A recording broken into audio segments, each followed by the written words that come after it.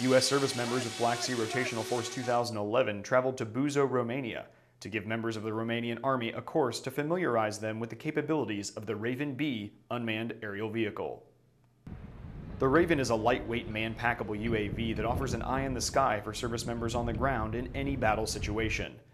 The Raven is constructed from thin Kevlar material and can be equipped with up to 3 cameras, offering day and night vision capability and the option of capturing video and still photos. We can do a lot of things. I want to surveillance the terrain with the paratroopers or with the rangers, to go with the special force, to cover them, to show what is in front of them, to help them, to catch the enemy. The Raven system can be guided by global positioning satellite via laptop and antenna. The Romanian soldiers were given the opportunity to get hands-on familiarization with mission planning, setting up the system, flying, and landing it.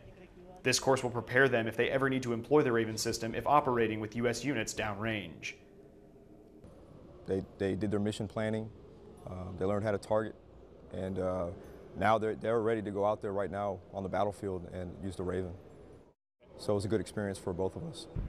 Black Sea Rotational Force 2011 is committed to strengthening and maintaining a close, solid relationship with Romania and other partner nations in the Black Sea region through security cooperation and combined training. Reporting for Black Sea Rotational Force 2011 from Buzau, Romania, I'm Marine Sergeant Matt Lyman.